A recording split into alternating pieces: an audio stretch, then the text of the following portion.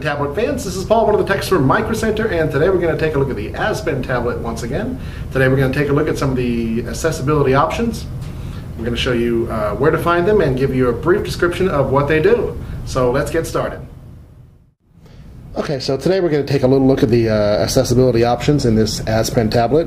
So to get to those, you want to click on the settings icon, scroll down, and go to accessibility. You've got talkback on or off, which basically is going to read everything on your screen. Magnification on or off for people that have bad eyesight. Large text on or off, same thing. Auto rotate, we covered that one before. That means the screen will turn as you turn your device. Speak passwords, I mean instead of typing you'll be able to speak your password to get into your device. Okay, accessibility shortcut. Let's go ahead and click on that.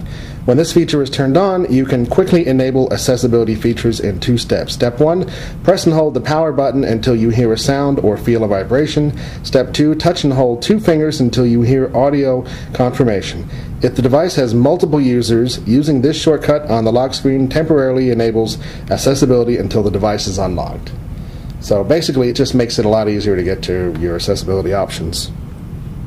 Text to speech, which means that once again it's going to read whatever you have typed up as text. Touch and hold delay, that lets you set the recognition time for tapping and holding the screen. That's so the computer can differentiate between when you're tapping and when you're actually holding something down. So enable web accessibility. Do you want apps to install scripts from Google that make their web content more accessible? So basically what this means is through the use of scripts, it will help you interact with websites that aren't necessarily set up with web accessibility options for you. So it sounds like it's actually not a feature of the websites themselves, but it's the tablet trying to make things easier for you. Quick boot mode, high speed mode really have nothing to do with accessibility.